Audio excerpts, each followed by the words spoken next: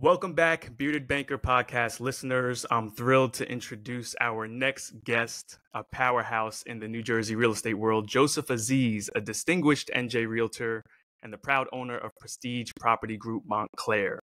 With an impressive 9 years of real estate sales experience, Joey Aziz has consistently achieved a staggering volume of over $40 million per year in personal production.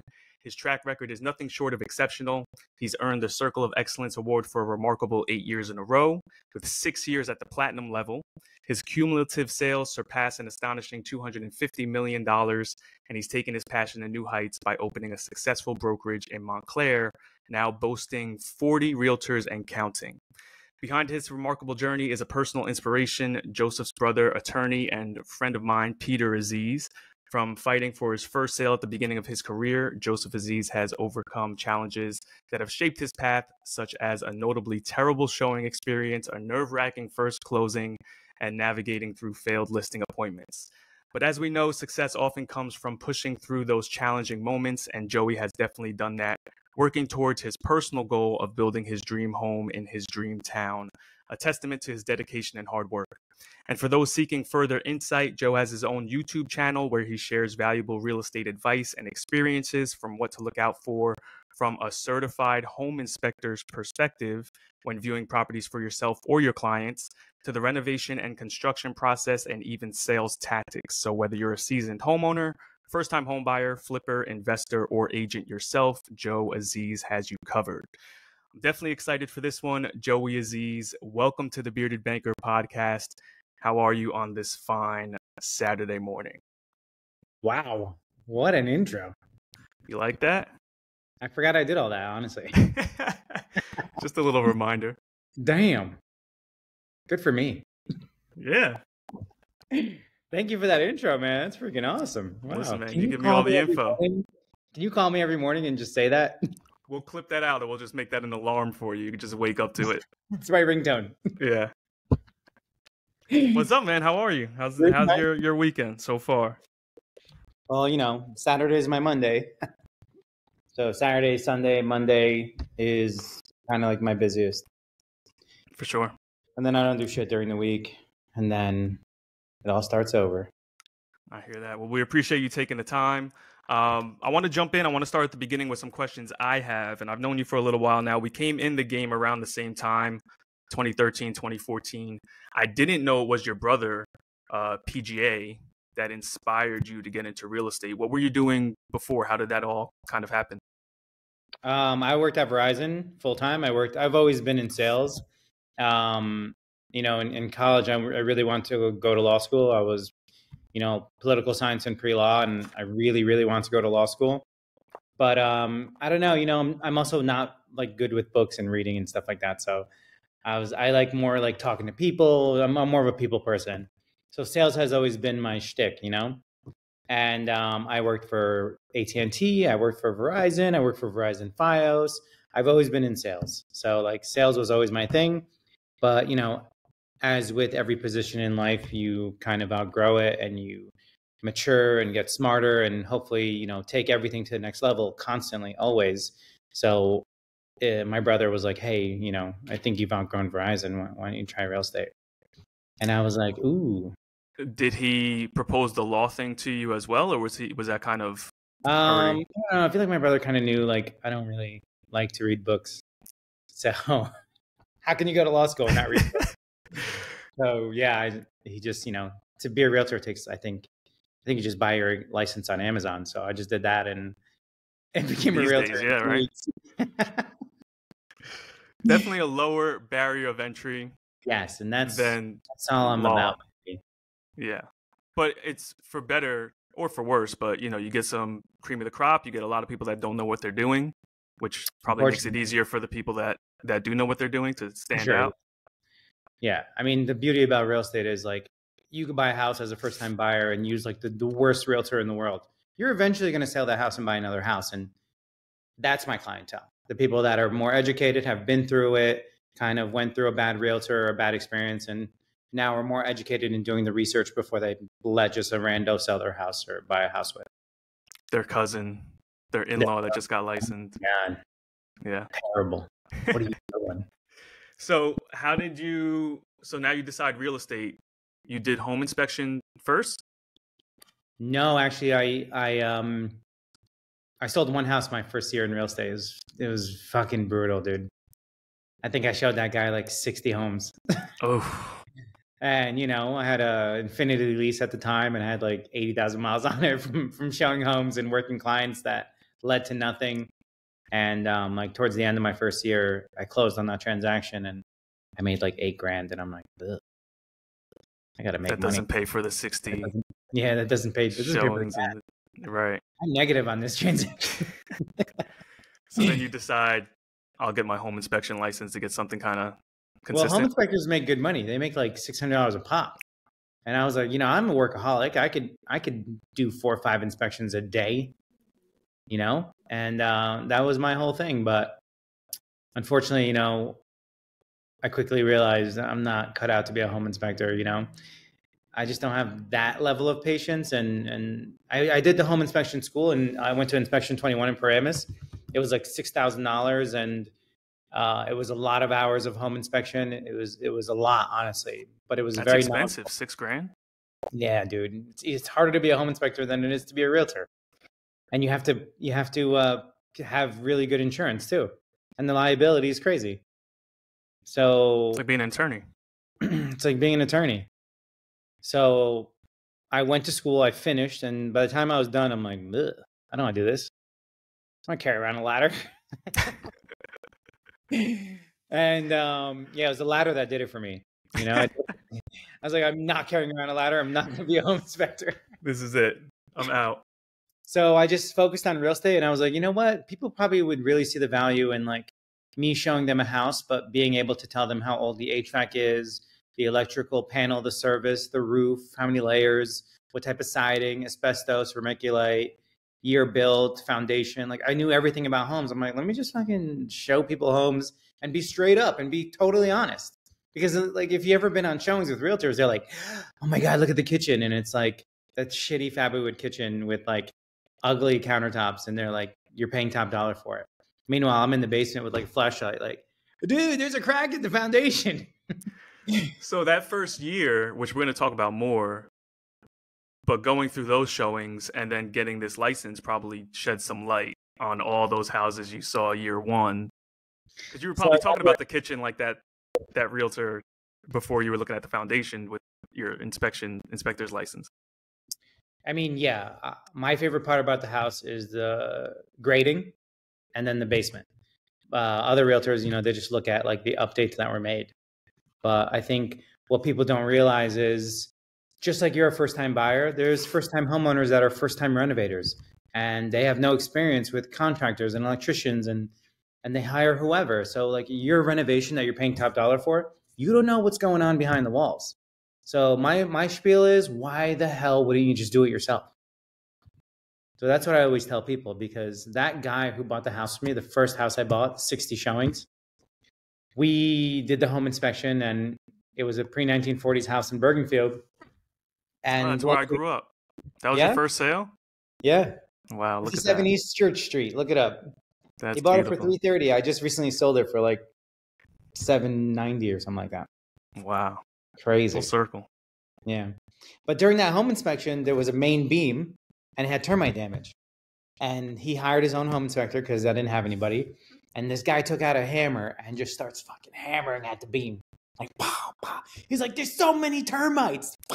And the guy's like holding his baby in the basement and there's wood flying everywhere. And I'm like, oh my God, what do I do? Yeah, the main beam in the house is disintegrating as he's Yeah, dude. it. And I was like, this is freaking crazy. Now that I had the license, I'm like, oh, we could change this entire beam for like $3,000. Let's ask for a $6,000 credit. And that's basically, I forced that to close, and he made out. He doubled his value. That's awesome, man. So that first year, we spoke about some of that in the intro with that first closing, some terrible showings, some failed listing appointments. Talk about some of that stuff in the beginning. I mean, so many failures, door knocking failures. I think my worst showing that I've ever had was, it was a house in Upper Saddle River. It was actually a listing appointment. I'm sorry. And this guy's like, yeah, I want to sell my house. He just called me randomly. And I should have been a red flag right there. I'm like, why are you calling me? I have no idea what I'm doing. So I look up the house. It's like a $2.5 million house. I'm like, okay, let's go. I'm And, here.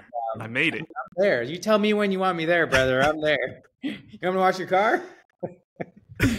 So I went on that listing appointment. It was for 6 o'clock at night.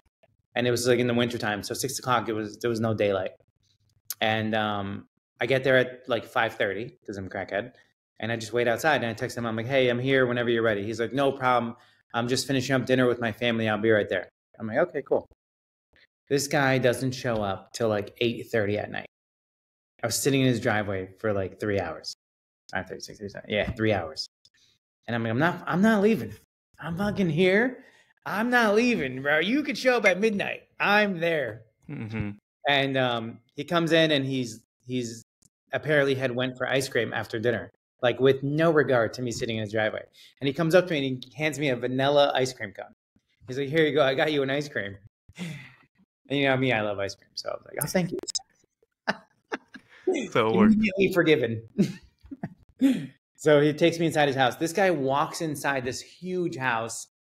Like if you're showing somebody your house, right? You're going to kind of be like, this is the foyer. This is the living room. This is the blah, blah. This guy just walked into his house, threw his keys to the side, walked in the kitchen, starts making a coffee. Doesn't say anything to me. I'm standing there. I'm like, do I take my shoes off? Like, what do I do right now? And I walked in the kitchen. He starts making me a coffee. And I noticed there's no furniture in the house. Everything's just on the floor. Like, no dining room, no living room, nothing. Just the kitchen was a mess. And I'm like, do you live here? He's like, yeah, I live here. I just haven't bought furniture yet. I'm like, okay, tell me more. We go to the house. He shows me the whole house. All his clothes on the floor, nothing in the closets. Like everything was just a mess. It was super weird. But the weirdest part about that showing is at the end, he's like, you have to see the backyard. So we go in the backyard. It's pitch black, like dark. It's like, at this point, it's like 11 o'clock at night, right? Well, you had a whole ice cream, some coffee. I had ice cream. I was bloated. I was like, fuck. So we're standing in the backyard. He's like, yeah, this is on 3 acres. It's huge. I'm like, yeah, I can't even see. And then like from like the very far distance, I see like 2 eyes. And I'm like, what is that? He's like, oh, that's my German assault dog, German Shepherd assault dog. I'm like, what? He's like, yeah, she just hangs out in the backyard. I forgot about her. And then those 2 eyes are just like fucking running towards me, like so fast. And it's cold out. It's cold out. So like you see the breathing of the dog, and this thing flies towards me, doing like 40 miles an hour. And I'm like, oh my god, this dog is gonna fucking kill me because she's never seen me before. And she flies right past me, like almost knocks me over, and flies into the house, like into the wall of the house. And he's like, yeah, she's stupid. And I look at this guy and I'm like, I have to get the fuck out of here. I left. I never even got a call or text from him. I never spoke to that guy again. So what was it? His house? I mean, dude, I don't know. That's real estate for you. That's real estate for you. Jersey real estate. Right. And you're like, $2 million listing. I'm gonna do whatever it takes. I'm showing up. I'm on time. This guy has no regard for your time. Yeah, but like, you know, I've been in weird situations. You know, you see, I went to a house in Bayonne. I went to a house in Bayonne one time, and I kid you not, it was a 3-family house, 1 family living in the whole house, and every single toilet had shit in it, and the toilet seat was up. They would just like brush past it. The first bathroom, I'm like, oh, there's shit in that toilet. Whatever. Maybe they don't know. Maybe they don't know, you know? Second unit, both bathrooms, shit in it. 3rd floor, both bathrooms, shit in it. Are you like, is there a plumbing issue? Are you bringing anything up? At that point, I'm like, I need to leave. Yeah. Because these people, they're going to make me eat shit. Something weird. Maybe they like the smell of it. They're just like leaving it. It's like potpourri. Poopery. There you go. Yeah, I think, you know, and you being an investor and flipping houses, and I've done a little bit of that, and just walking through some properties and seeing how people live or how they leave the house, and you see some stuff, man. Yeah, people be living weird. Yeah. People live weird. And even like my wife's cleaning company, we go clean for people, and that sometimes is just as crazy as real estate. I can imagine. Because they're like, oh, we need some organization, and you walk in, it's like little hoarder, like they need to call the TLC show. Plumbing. There's a hole in the ceiling. It's crazy, bro. I just walked into a house. They shower, and it's a single family. They shower in the second floor bathroom, and the tiles are all coming off the shower, so the water is leaking into the living room, and they're still showering. What are you doing? Yeah. What's happening? I think that's like a mental issue. Yeah, no, there's definitely some stuff there. Sure. And you see a lot as an agent, especially an agent of your caliber. Are you still taking out all of your clients? Are you caliber? Well, the intro, you heard that intro. I mean, it's serious. Are you or are you only taking some clients and giving them to the team? How are you setting that up? I don't really like teams. I don't do teams. If you call me to be your realtor, you get me. I have realtors that I split deals with in the office. Those deals go into those realtors' names, and they're there for the showings. But I have to sign off on every house. I have to visit the house. I have to go there. I have to look at it. I have to approve of the purchase price, all that stuff. So 90% of the time, I'm very hands-on with all my clients. And if I list a house, it's me, 100%. Appraisals, inspections, all that stuff, because that's why you hire me. Right. They want you. They want your expertise. Yeah. I mean, any schmuck can start a team. You look at every team out there at like EXP for example. Why not? Yeah, why not? Just the one that came to my head. Or we can't use EXP, right? Look at ZXP, for example. You have all these teams, bro. There's so many teams. There's like 40 people on the team. Nobody knows what they're doing. And the team leader is doing like 4 million in sales. What are you doing? What are you doing? Yeah. What are you doing? You need to be on a team. You're right. It's like, come on. You got to be doing 20 million plus for 5 years before you call yourself a mega whatever, You got to stop. This has to stop. And it's going away because the beauty of teams when the market is slow is that the team leader says to himself, fuck all these realtors. I'm not making money. I need to make money.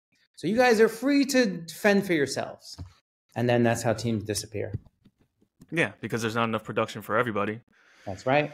And these people haven't learned how to be consistent, and the bills got to get paid. Got a new Range Rover, and unfortunately, he cannot give you any more buyers or listings or sales. Yeah. No, I agree. I think, I have a team, not from my own production, just kind of how you would do it, where it's just showing them the ropes. And what I've learned over 10 years of doing this, but it's their own business. I don't take a cut from anything they do. They don't, I'm not just giving them leads unless it's something that makes sense for them that I can't do. But you gotta eat what you kill. You gotta do it yourself. You gotta build your brand. But on the flip side, in my office, because I try to recruit realtors, and I have I preach that if you join Prestige, your business will grow. And what I mean by that is, if you're slow and I see you hustling, making phone calls, I will trust you to work a buyer with you. I will give you a buyer, and we'll work it together. We'll create a WhatsApp group chat with that said buyer, and all those offers and all those, if we get an offer accepted, it's going under your name so that you can build your brand. And a lot of people won't do that. If I get a listing in the office, I tell the agents, here's the photos, here's the floor plans, here's the description. Put it on social media as if it's your own listing. I don't give a shit. Send out mailers as if it's your own listing. I don't give a shit. I want you to succeed and grow. Yeah, a lot of agents, they care about that. They'll list a house and then be like, "Hey, you're posting my house." Yeah, we'll give them credit. Yeah, but like, don't you want it to get the marketing?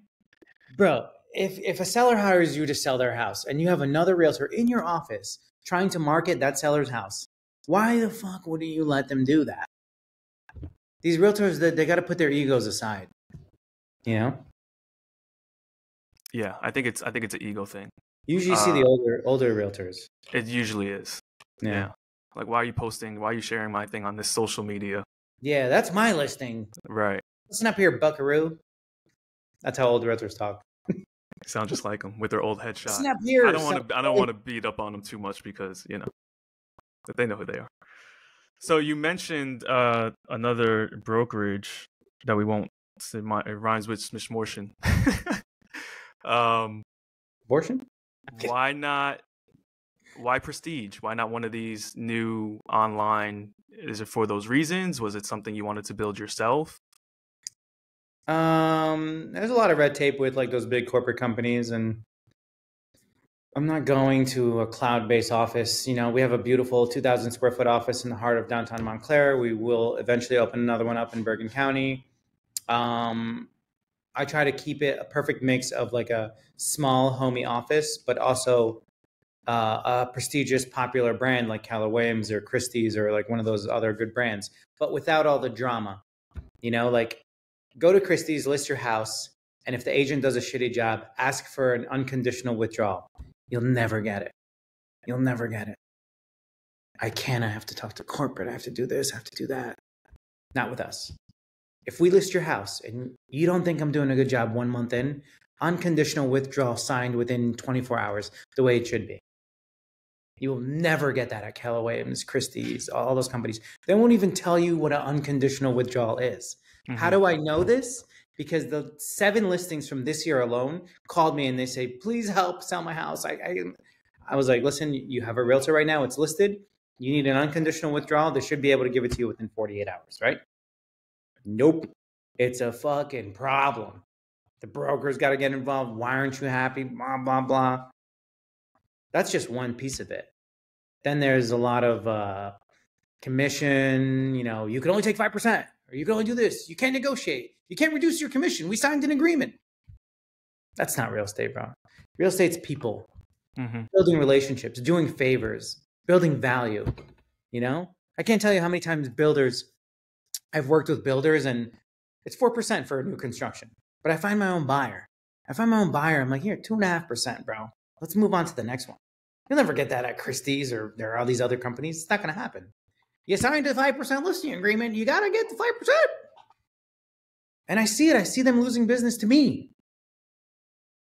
And I'm like, I'm young in the game. I'm 8 years in.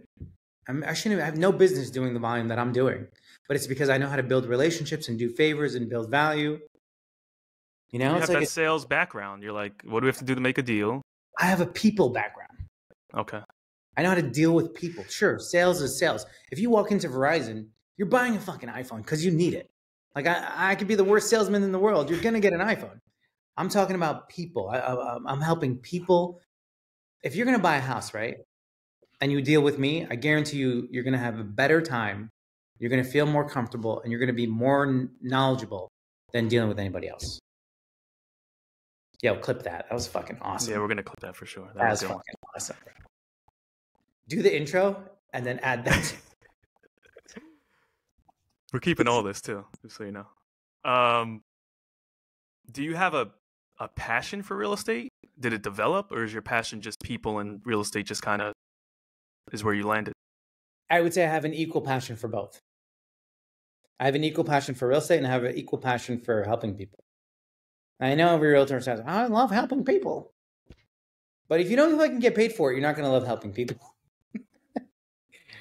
From day one, before I started making money with real estate, I always said, like, people first. Put the money aside. I don't give a shit. If I lose 20 grand helping you, I don't fucking care. And I live by that motto. Hey, we got an offer on your house. I would love to take it because, like, we can close quick and I'll get paid. But I don't think we should take it. I think we should wait and we can get more because the difference for you is going to be 100 grand. And then having the skill set to know if that's true or not. Right. You know, shoot yourself in the foot. You don't want to shoot yourself in the foot because, there are times where you have to take a lower offer for sure. The market has ups and downs. You just got to flow with it. You got to ebb and flow with the market. Do you think let me rewind. Do you think that you had that passion for real estate before getting into it? Or that you learned it as you... My passion for real estate happened when I bought my first 3-family. Everybody told me not to do it, which, I don't know, you don't really know me that well. But, if you tell me not to do something, it's fucking getting done, bro. I aggressively bought a 3-family house in Belleville. And I remember the day I closed, the tenant just left all the garbage. They fucked up the apartment. It was bad.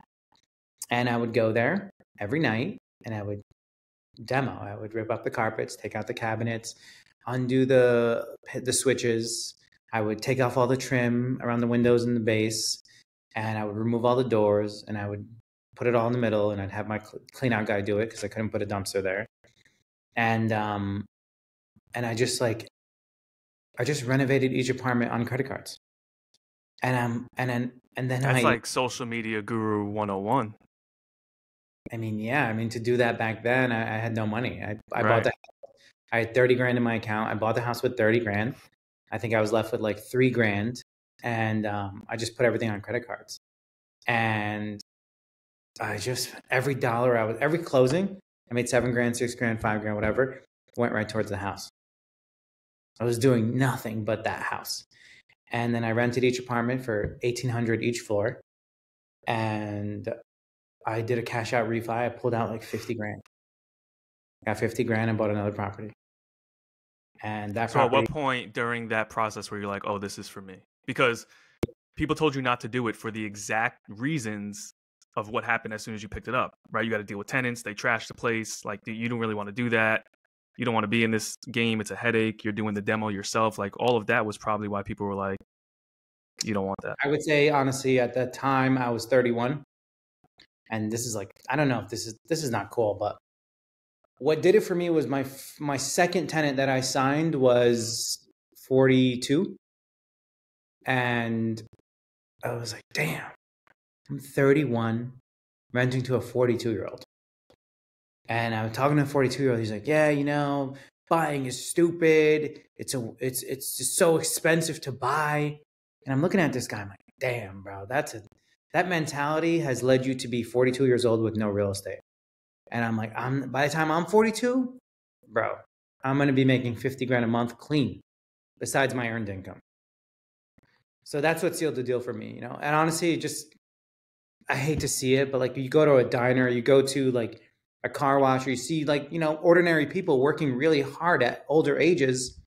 And you just think of like yourself and your family. And you're like, I don't want that for myself or my family. Honestly, by the time I'm 45, I want to be able to have breakfast, lunch, and dinner with my family. That's my goal.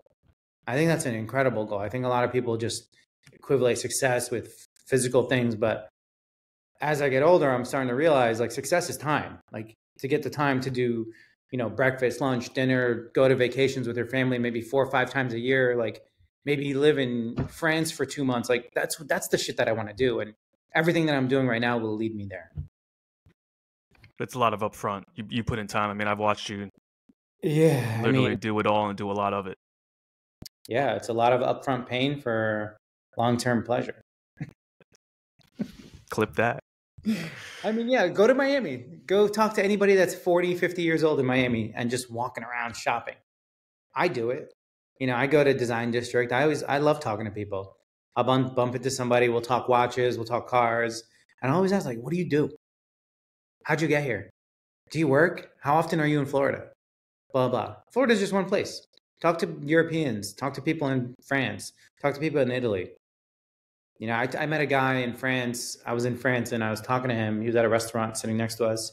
I could tell he was American. I was bullshitting with him. He's like, yeah, I'm here 6 months out of the year. I have an apartment 2 blocks from the Eiffel Tower. I'm like, that's the move, baby. Let's go. I want to be able to. And do majority of these people own real estate? Is that what like? It's all real estate. It's all real estate.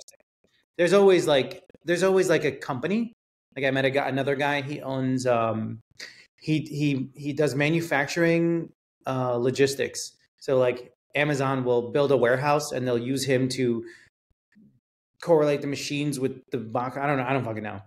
But I'm like, oh my God, that sounds crazy. He's like, the money's good, but I take the money and I put it into real estate.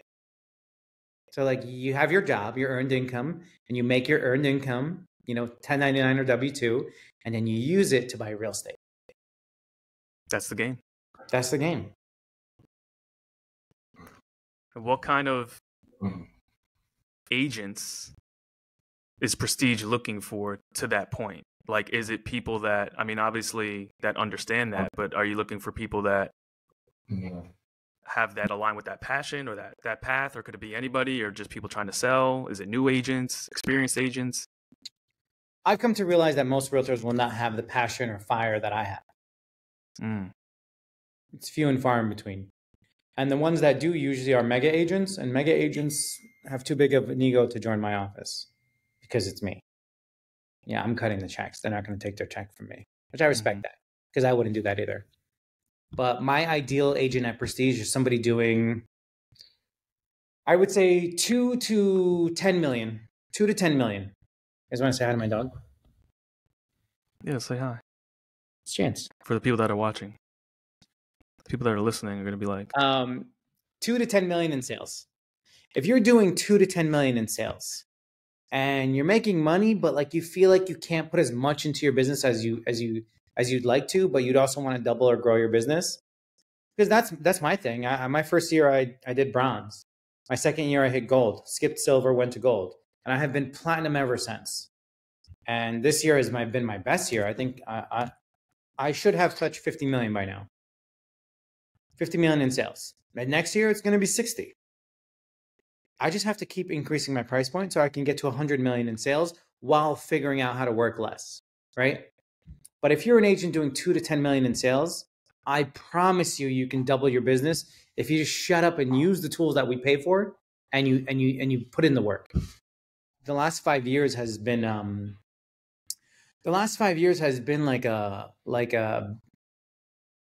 like makeup, because you're closing 2 sales a month, right? And you're like, I'm doing good. But those 2 sales anybody could have done those 2 sales because the rates were low. It was easy to buy a house. But now you're doing 2 sales a year and it's just not the same. You have to go into work as a realtor every single day and pretend like you're just starting out. I always tell the agents, they don't believe me, but you could talk to anybody that I was with at Modern Realty. 8 a.m. in the office. I leave for appointments during the day, eat lunch in the office, and I'm leaving the office at 9 p.m., 10 o'clock. Cold calling, door knocking, prospecting, social media, all of it. Consistently every day. Like a fucking crackhead. I wasn't going to dinners. I wasn't hanging out. I wasn't hanging out with my friends. Every day, 7 days a week. And unfortunately, I'm a man. You have to do it as a young man. I would say if you're 24 watching this, all the way up to 31, you should be doing it every single day, because that's a time frame where you as a man build your career and your life, so that at 31 and onward, you can focus on family, building relationships with either your family or a loved one.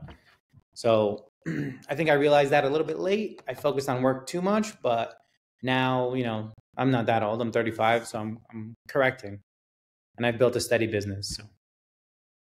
No, you've done good, man. I think, again, having that come in the game at the same time, I feel like we've been on a similar trajectory. I'm 36, no kids 36? Yet. Yeah, it's September. Baby face, man. You look good. Thank you, brother. A wrinkle in sight. So we're at the same point, it's kind of that time to start thinking about those things. And that's the reason why I ask about who Prestige is looking for or hiring, because I know the time you've put in, and I'm sure you're like, I need people that are hungry, or, that at least have a certain reputation or passion, or, they represent the company well. So, and it's a tough time right now, to say that you're going to have your best year this year. Not a lot of people can say that. That's from all the time you've put in, and doing it full time. Do you take like part-time realtors, or is that like not? Yeah, we take part-time realtors, but you have to have sales experience and close transactions. You can't be brand new. I'll be honest with you. If you're a brand new realtor, we won't take you.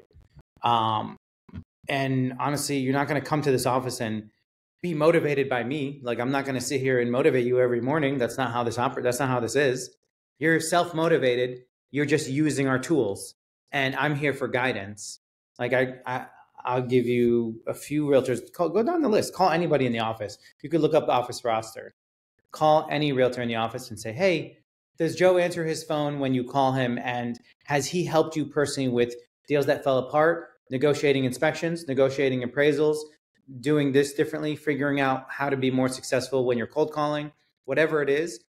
If you're, you ever play that video game where like you get points and you can increase your players' stamina or whatever? Like, I feel like all the realtors that come into Prestige are at like a 2 from a 10. And every experience, every transaction, everything brings you up to a 10 on all levels. So negotiating, marketing, all that stuff. I want all the realtors to be a 10. And it takes time. It's not overnight. It takes time. But the one thing that we don't do is we don't motivate. You may be motivated by seeing me like in the office hot sheet. Like, you're like, what the fuck? There's like 6 new listings coming in and 4 closed every week or every other week. And you're like, how? Why? And we put out the market, the monthly calendar. And one of them is like one-on-one with Joe. Always an opportunity. And if you really are struggling, and even when you join Prestige and you're not using the tools that we give you, like Mojo Dialer and all that stuff, have a one-on-one with me. And I will literally tell you what to do. And if you don't do it, that's on you. I'm not going to sit here and call you every morning. Hey, bud, did you cold call? Did you door knock? Did you clean out your emails? Did you clean out your text messages? Did you follow up with that Realtor.com lead I sent you? I don't care. You could do it. You could not do it. Doesn't affect me. Are there quotas? No quotas, no. Okay. So you're looking for relatively experienced agents, 2 to 10 million, self-motivated, that want to grow. Yeah. Come, and there's no, you share all the secrets, which aren't really secrets. It's all the stuff we know how to do. It's just actually doing it. There's some secrets. I'm sure there's some. A little secret. But most of the stuff is, basic stuff that is out there for the people to consume. But do they do it, like you said, 7 days a week, 8 to 8?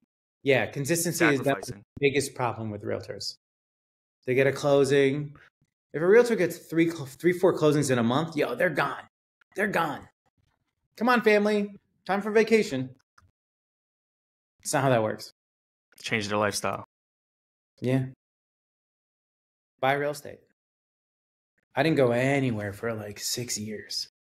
I went nowhere. Here, there's 4 closings this week. Cool. I could buy more real estate. Mm-hmm. That was my main thing. I just cared about buying real estate.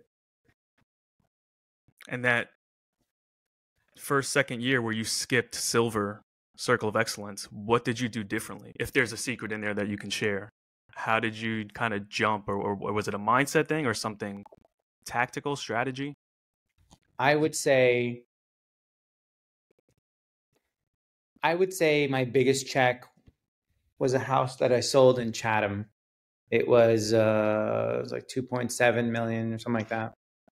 And it was listed with 3 different Chatham realtors who only did Chatham Township. I'm sorry. Big difference. And I had met her showing another property, and I was just like, hey, do you have a realtor? And she's like, I do, but it's contingent on the sale of my house. And I was like, well, I'd love to, if the house isn't selling, I'd love to interview for the job. I'd love the opportunity. She's like, yeah, come look at the house. I'm taking it off the market for the winter time. So she took it off the market, and I went to her house, and I'm like, damn, this house is sexy. 11 Lincoln Circle, Chatham Township. And I went to the house. I'm like, damn, this thing, there's a lake in the back, and the house surrounds the lake. So whoever built that house built it around the lake. And I noticed like none of the other realtors did a video on that.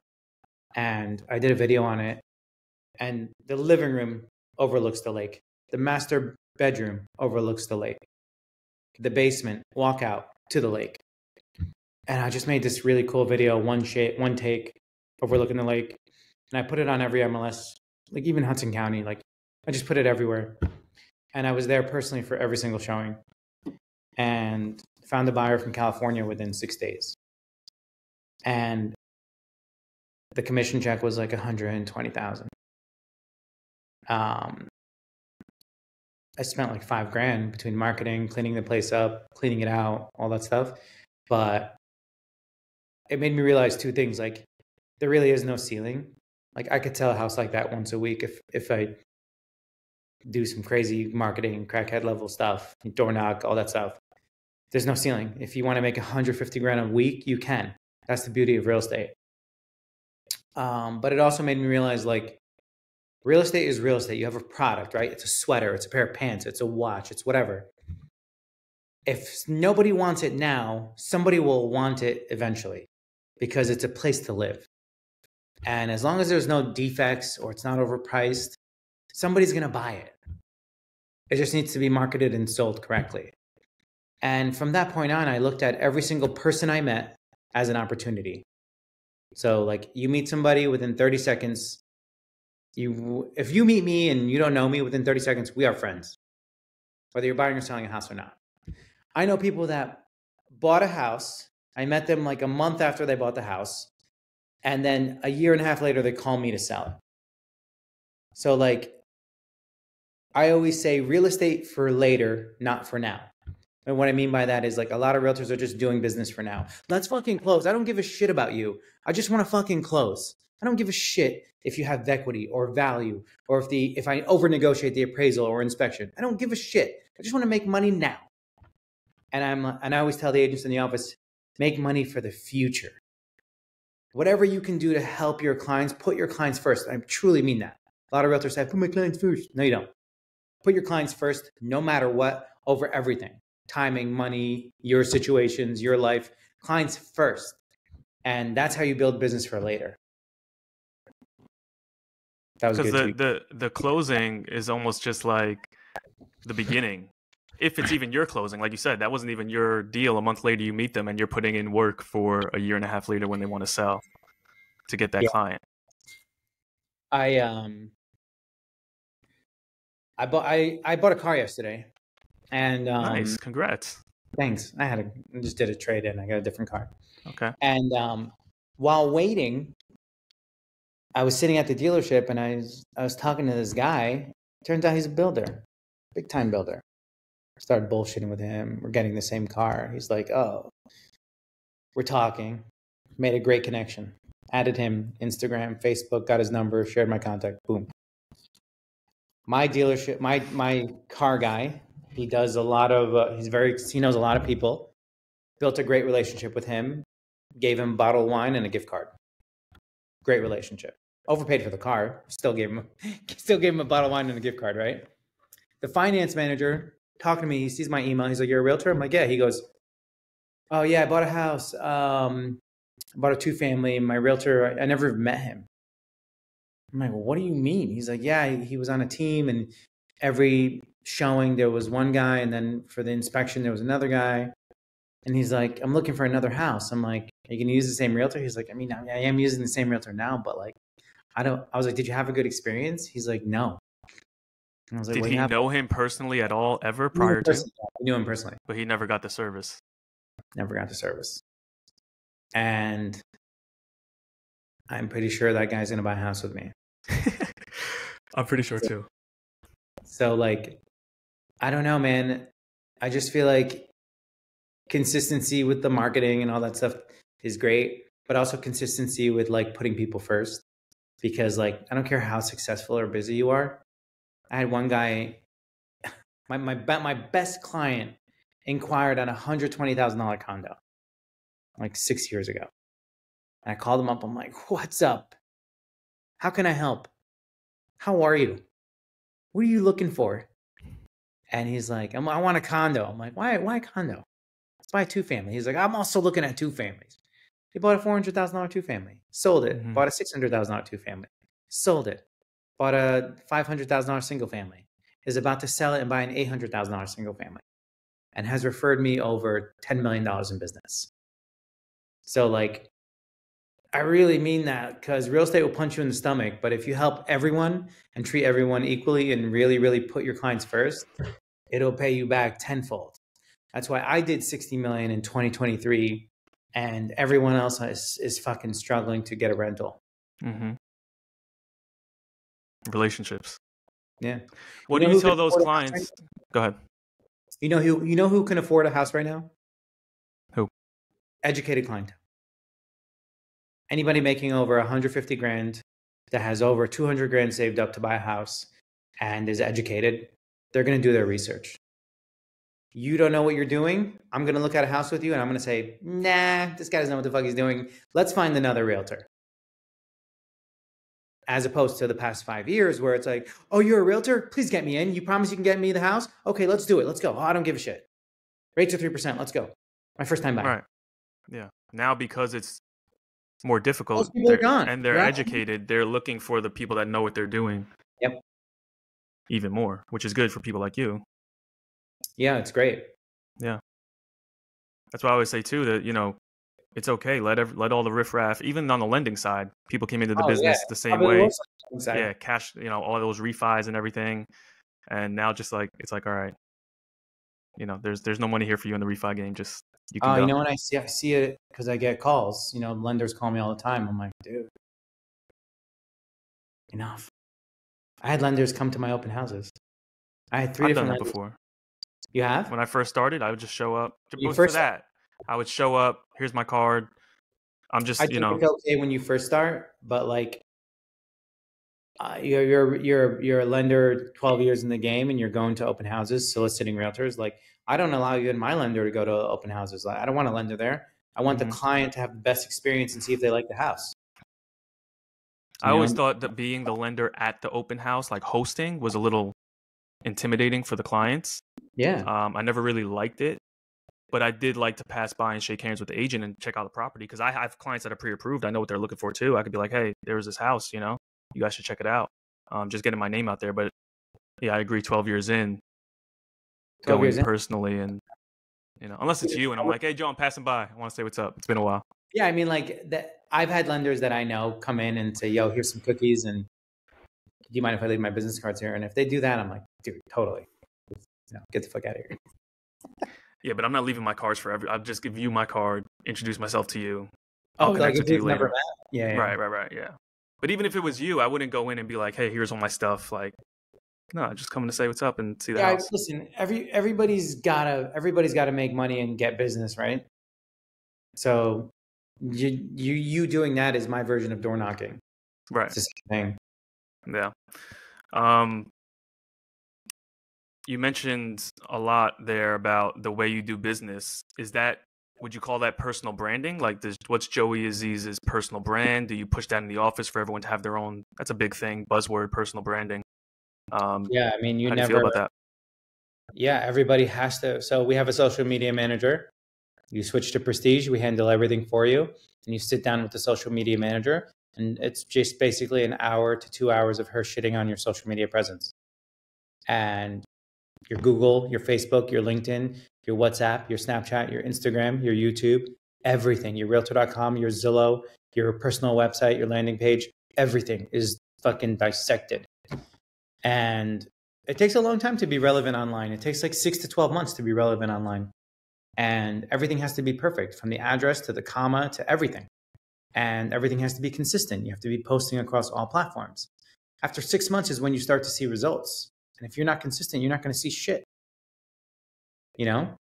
And that's the first thing that we do, because a lot of agents come and they're fucking lost, man. Some of them don't even have a Google profile. I'm just like, I was going to say, dissecting everything to the extent they have all those things. It might not be anything to dissect. My Google profile is Joseph Aziz Real Estate. It's not Joseph Aziz Prestige Property Group or Joseph Aziz Keller Williams or John Cocktoast Toy EXP. Like, that's not your brand. You're branding EXP. You're branding Keller Williams. You ever see like Instagram where it's like Keller Williams top 10 and they're like number 3 and they're posting it? I'm like, yo, what are you doing? You're just giving everybody 9 other people to call besides you. That's so stupid, man. And it's like, the common sense for marketing is gone. And a lot of realtors just don't get it. It's embarrassing. But you know what? If I was a buyer, I would call number 1. Why the fuck would I call you? Yeah, you're almost doing that promotion for promoting another realtor. Yeah. You put the brand's office, the brand in your name, you're promoting another realtor. My business is Joseph Aziz Real Estate LLC. Bank account, the LLC, everything. My website is josephazizrealestateLLC.net. My Instagram is Joe and J Realtor, and my other one's Joseph Aziz Real Estate. Even as an owner. As an owner of Prestige Property Group. I could literally move to any company right now and be unaffected online.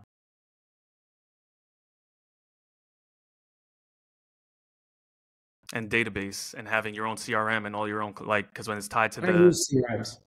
yeah, or at least some type of, I mean, your contacts, you have something where you have all these people's.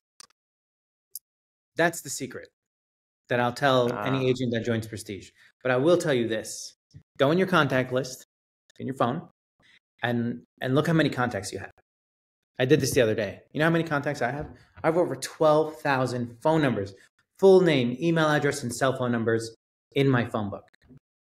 12,000. That's a lot. That's a lot. I have, and we've been in the game around the same time, so I have about 12 in my CRM, 12K, but in my phone, there's definitely not 12,000 names and numbers.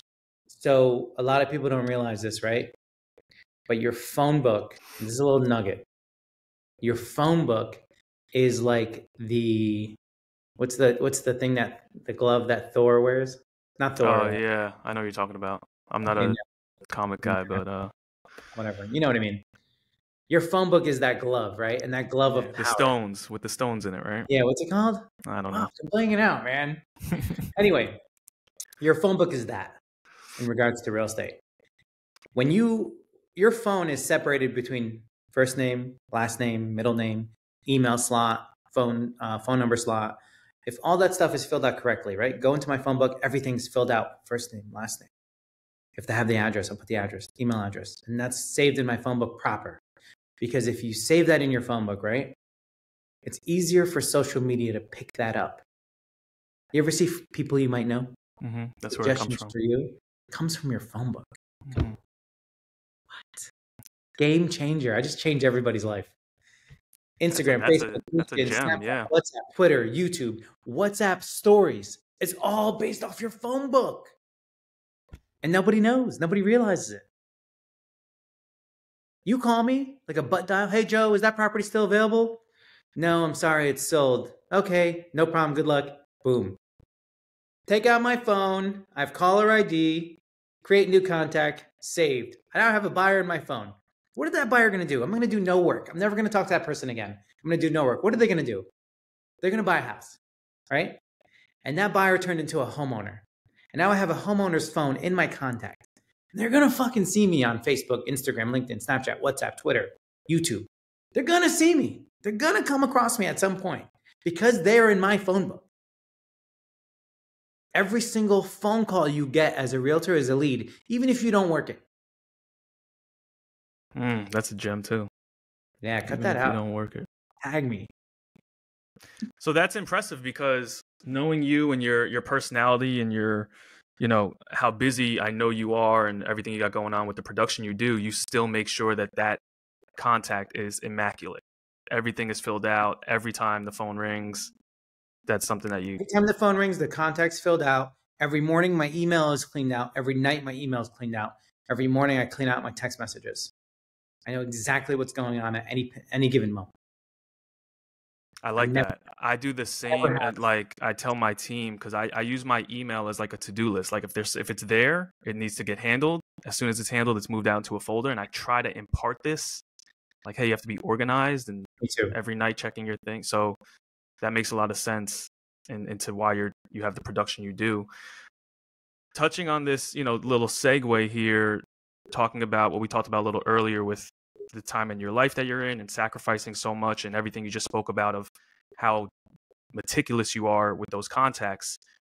Do you have balance in your life, work-life balance? Is that a thing? And I want to segue this into clearing up this Ryan Serhant question. So I'm going to let you take that and run with it. No, there's no balance. Real estate has become my personality, and honestly, like, it's cool, but I'm busy. I don't need to harass my friends and family and any new person I meet to get their real estate business. I don't need it. I care more about relationships. I have one of my good friends. We smoke cigars. We hang out all the time. He has a realtor. I don't care. I care more about the relationship and the friendship. I asked Ryan Serhant a question. I asked him that question because he has a wife and kids. I don't. So I asked him, I'm like, is there a moment where you're not Ryan Serhant, the realtor? Is there a moment where you're just Ryan Serhant, the dad, where you put your phone aside, you have breakfast with your family, and you're not like posting online. You're not doing this. You're just Family Guy. Do you ever turn it off? Do you ever turn it off when you meet new people? And he just gave me the typical Ryan Serhant answer, which is like, I get it. You're in front of a large group of people. You're there to large motivate. Group of realtors. A large group of realtors. Yeah, you're So there you're to gonna say right. it. He was basically like, you don't. And I just looked like a douchebag. And I'm like, I wish it was just me and him in the room, you know? I really want to know his real answer.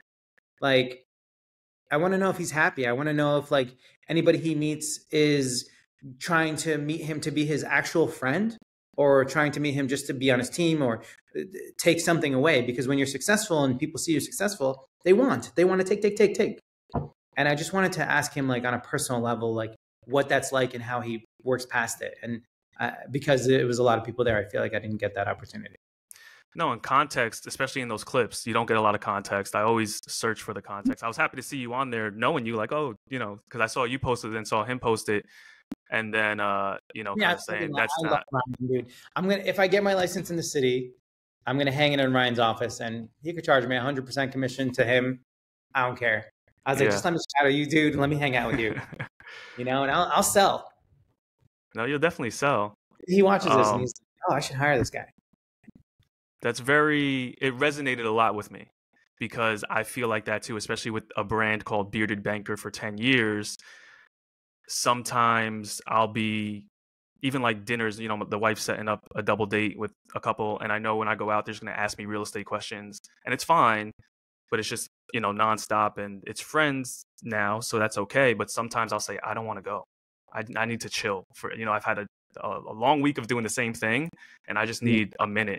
And feeling like, so when you asked that question and you had that explanation you had, it resonates a lot with me. And I appreciate it. You know, we're people with all these complex levels of personalities and relationships. It's not just real estate all the time. Even I want to talk about how you do your business, and, you know, your character, you're funny, the way you dress, like it's very casual sometimes. Like, does that hinder you ever? Do you think about it? I'm in a black tee right now. Like, I like to be comfortable. We know we could do the suit thing when we need to. I haven't had to in a couple of years. And, you know, I think we're both at a level where we can kind of just let the knowledge speak for itself. But how do you feel about all that? Honestly, like that question, I felt like, I'm glad it resonated with you. I felt like it resonated with a very select few people in the crowd in person too, because I felt people were texting and stuff. I felt people stop what they're doing and like listen to the question, the rest of it, and then quickly listen to him. And because I feel like very successful people want to know the true answer to that question. From happiness question. Yeah, from someone like Ryan Serhant. Mm-hmm.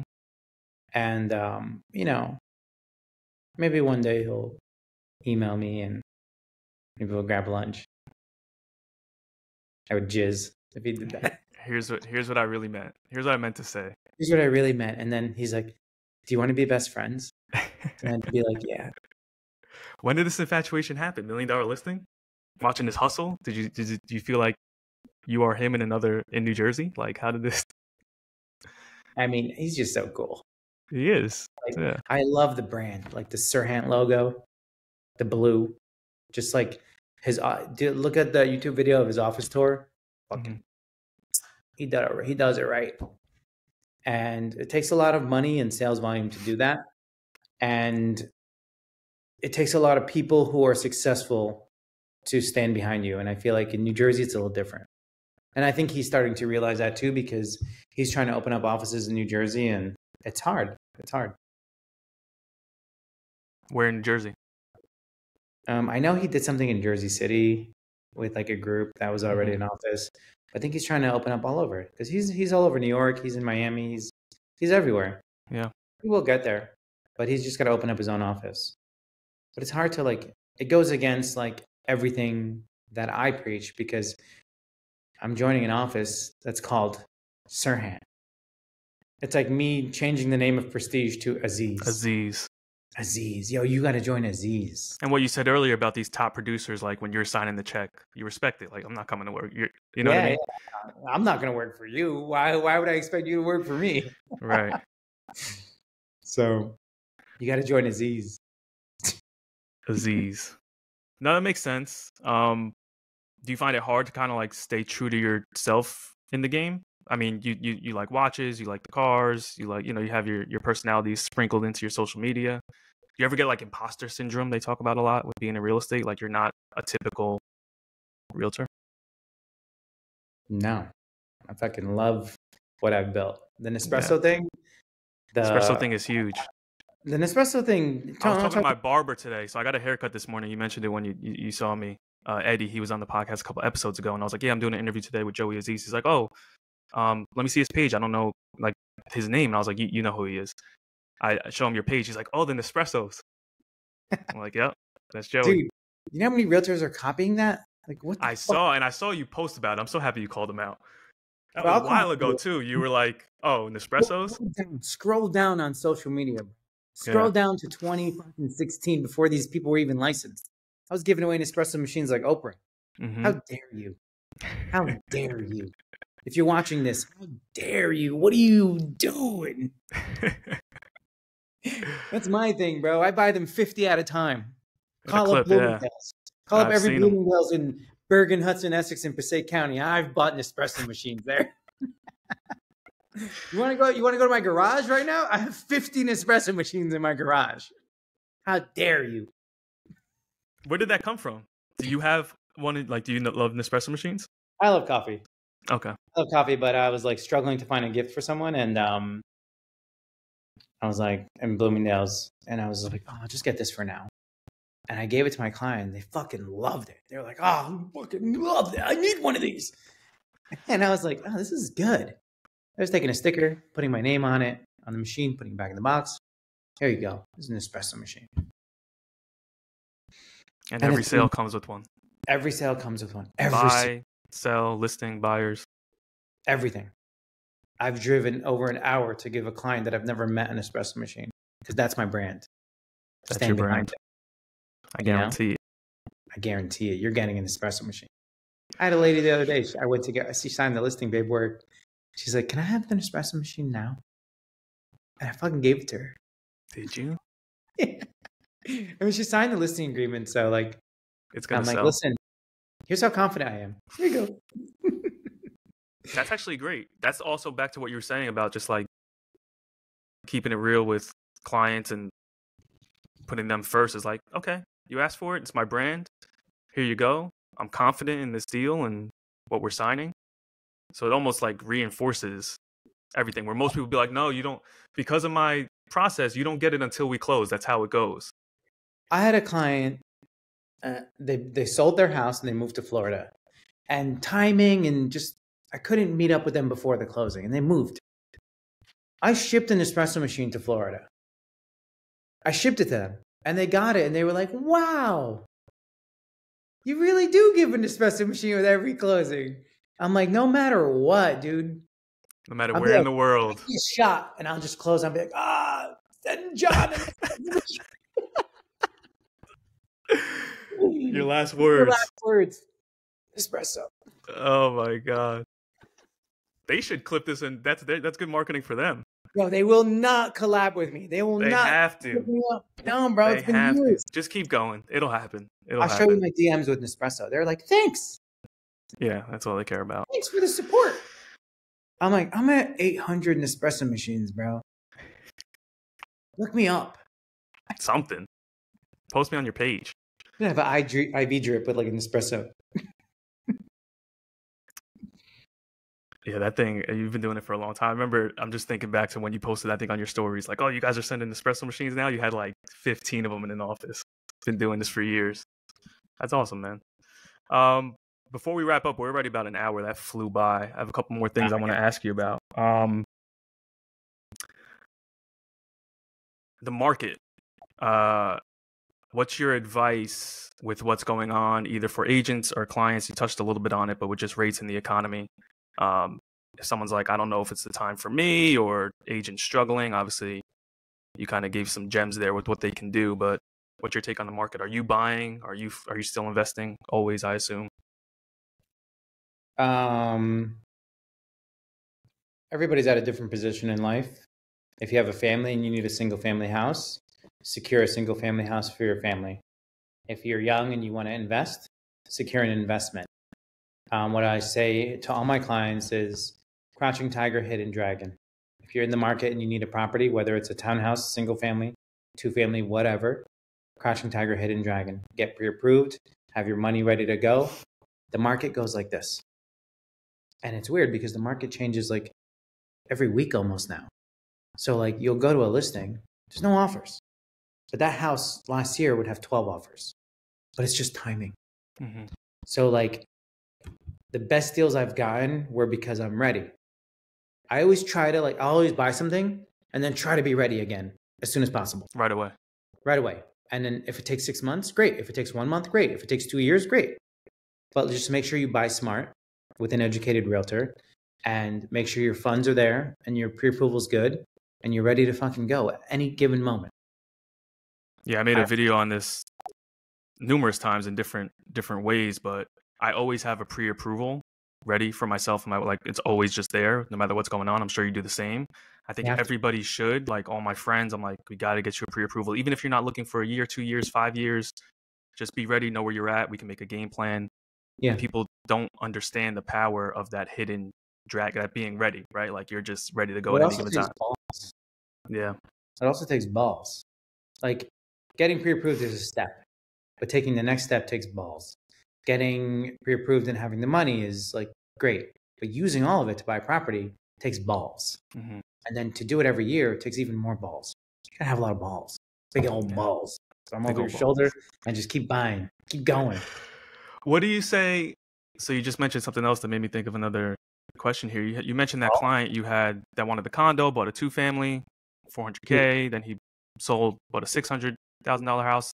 Yeah. I know you're a proponent for, holding real estate. Are you ever coaching them to be like, hey, you shouldn't sell this? Or you're just like, you got to do, because again, if you're a proponent of holding, you're more of a buyer's agent than a listing agent, but you're a huge listing agent. So people are selling all the time. How do you balance that with your advice or what you feel about real estate? Buy this. There's so many listings. I'm like, damn, I should have bought that. Damn, I should have bought it. But you can't buy them all. Can't buy them all, right? Like Pokemon. Yeah. I would say,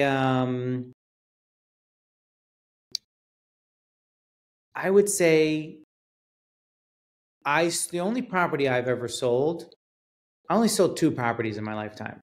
One was a 2-family in Clifton and one was a 3-family in Belleville. That was my first property. The only reason I sold the 3-family in Belleville is because I bought it for $400 and I sold it for $850. And that's just the market. That's just luck. That's just timing. That's just me bringing the property to its max potential. And the only reason I sold it is because it was pre-1940. That was a big decider for me. Because when you have a pre-1940s house, it's a brick foundation. And there was, foundation work that I knew needed to be done. It was also like a giant thing growing up through the siding. I was like, ugh, I don't want to deal with that 5 years from now. So I'm like, let me just sell it, get max. Because I knew I was never going to get $850 for that again. Because rates were like 4% and they were creeping up. And I'm like, I see what's happening. Let me dump this. And then the other one was a 2-family in Clifton, which made me like $2,000 a month, which is amazing. And it was fully renovated, but it was also pre-1940.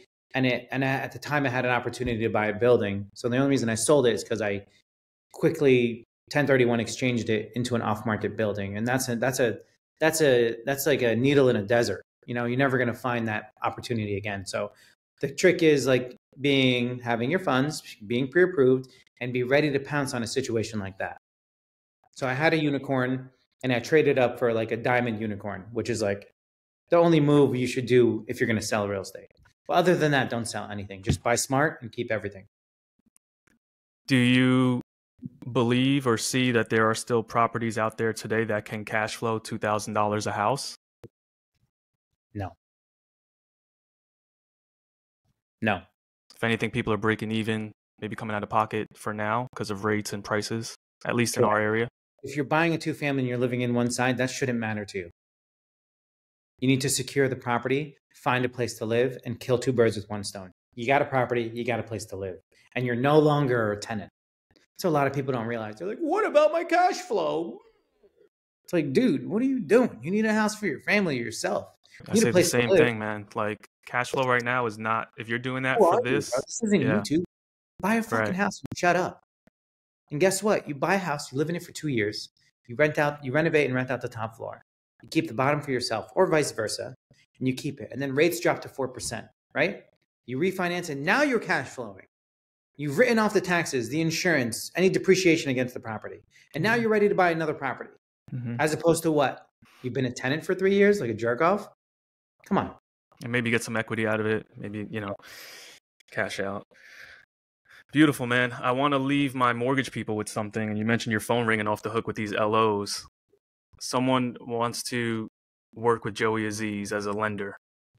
What do they have to do? Or anyone at your tenure, what do you think? Like a brand new LO calling is going to have a rough shot. Yeah. I'll be brutally honest. If you're a brand new loan officer, you should skip realtors and just target the buyers direct. Build a sick relationship with the buyers and target them direct, because realtors suck. Realtors suck. But I'm at a point in my career where I've built a relationship with a lender who we collab on, like Realtor.com leads and things like that. We split it.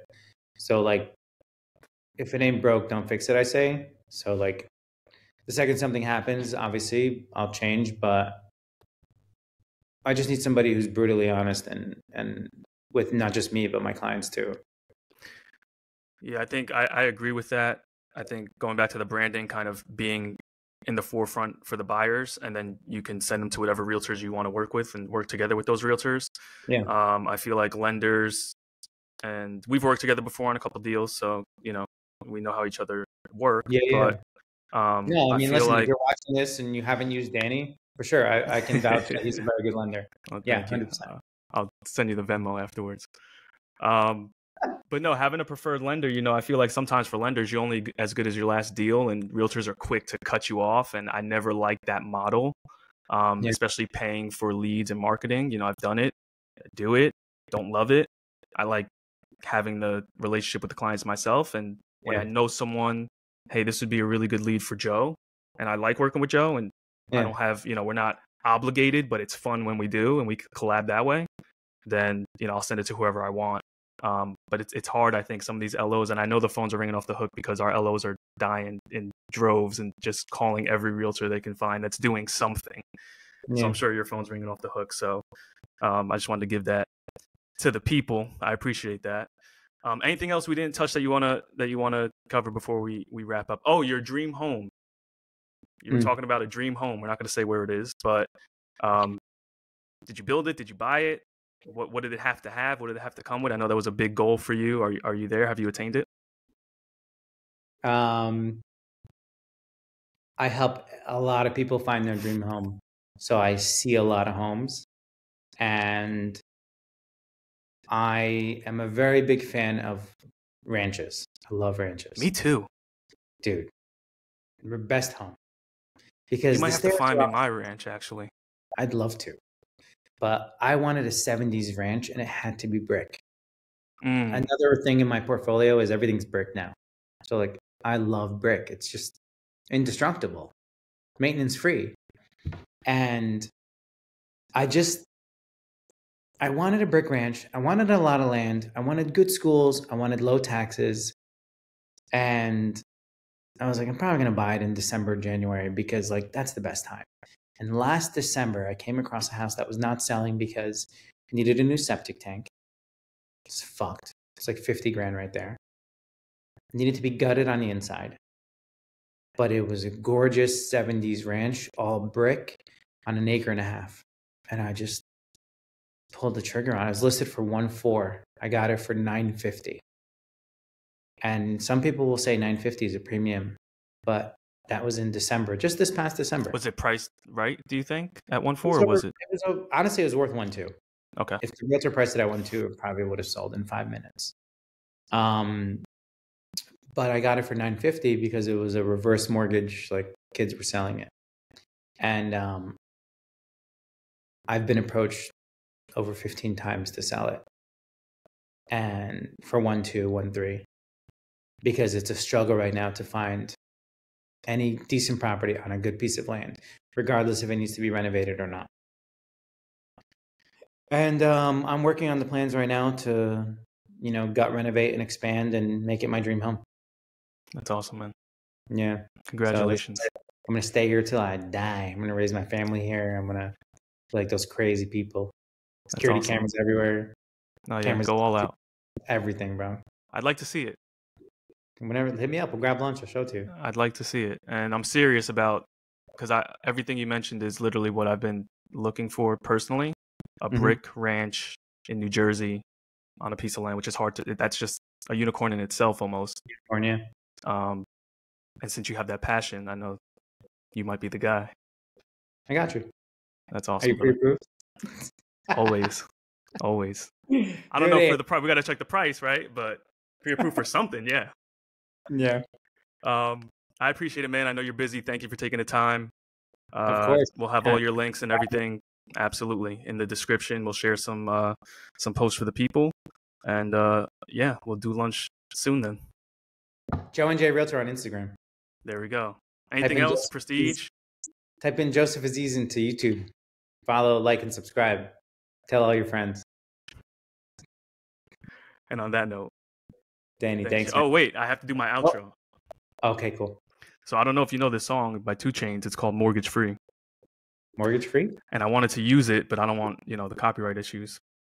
And what he says is, the goal in life is to be mortgage free. Control your emotions, have integrity. If you want to use my likeness, I need equity. And if you're really trying to win, you need to bet with me. And Joey Aziz. Wow. Beautiful, right? That was beautiful. My man, we'll talk soon. Annie, thanks, man. Thank you again, no doubt. Thank you.